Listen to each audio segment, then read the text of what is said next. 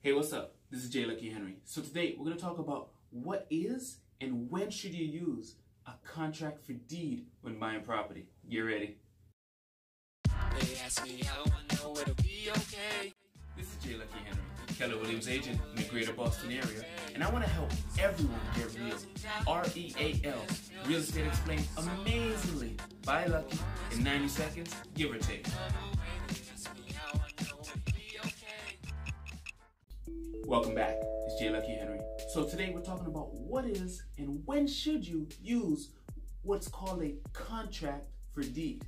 So the contract for deed is a tool for buyers who may not qualify for traditional financing or may just want to get to the process a little bit quicker.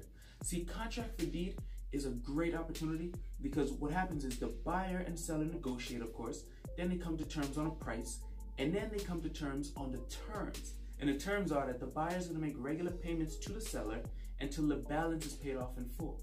Now, most of the time, these loans or these terms are about 5 years, right? Could be more, could be less.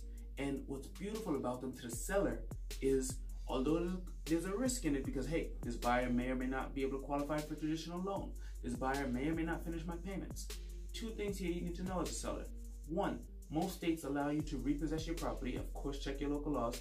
Most states allow you to repossess your property back because the buyer doesn't take claim or hold of the title until they finish paying it off.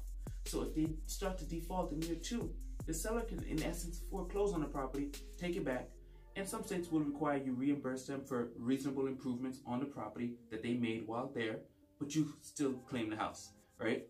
And the second thing to note is there's no regulation on interest rates. So whatever you can negotiate as a seller, 10%, 11, 12, whatever you want, 25, I'm getting crazy now, right? Whatever percentage you want, it's not regulated. So as a buyer, you got to go into this knowing I'm willing to do this because I'm going to overpay knowing that I can't qualify for traditional lending.